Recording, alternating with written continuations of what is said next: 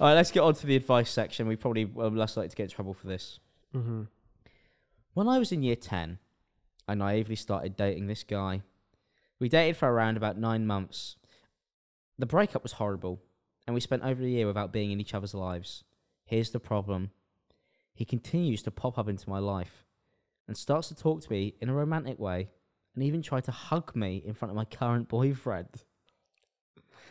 I've tried many ways to get the ex to back off, but he won't. I mean, surely you just like... I don't understand why people don't tell people to fuck off more. I do it quite a lot. I'm not good at that, to be fair. Are you not? I'm so bad at confrontation, yeah. I fucking live for it, to be fair.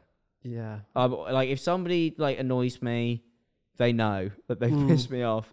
And if somebody pulled something like this, like, number one, if your boyfriend is allowing your ex to hug you, he needs to step up. It needs to step up big time. Yeah. Like, for one. Depends how the hug. I think there's a friendly hug. 12 seconds long. That's too much. Fucking hell, that's too much. What if it's 8 seconds? 8 seconds is borderline. Can I just... Think about it. 1, 2, 3. Way too long. 3 seconds is already too long. 12 seconds. Imagine the boyfriend's just standing there.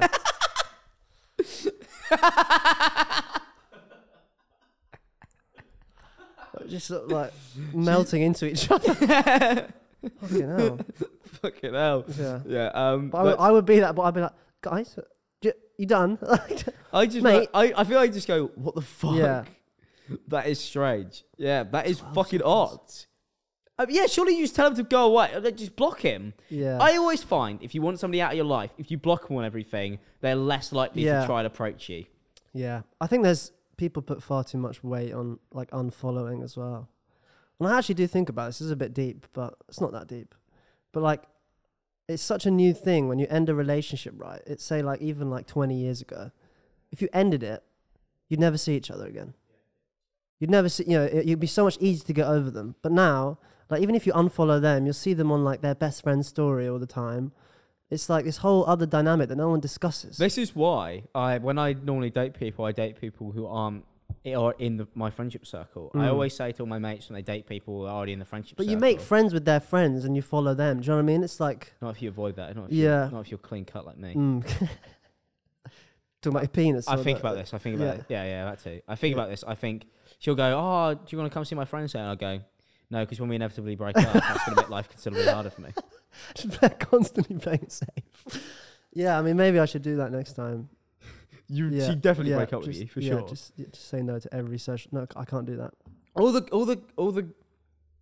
girls that I've dated, when like I've broken up with them, I don't think, apart from once, I've ever seen them again. Really? Because normally, there's been situations where people have like invited me and my ex-girlfriend to the same party, and then as soon as I found out, I just gone, oh, I'm not going to go because like I want them to enjoy it, and I'm not actually so bothered about being here, and I'm not going to turn up and be like, well, I don't want to, But then I don't have any relationships that ended so terribly where it's like, oh, I don't want to, like, it wouldn't be a problem.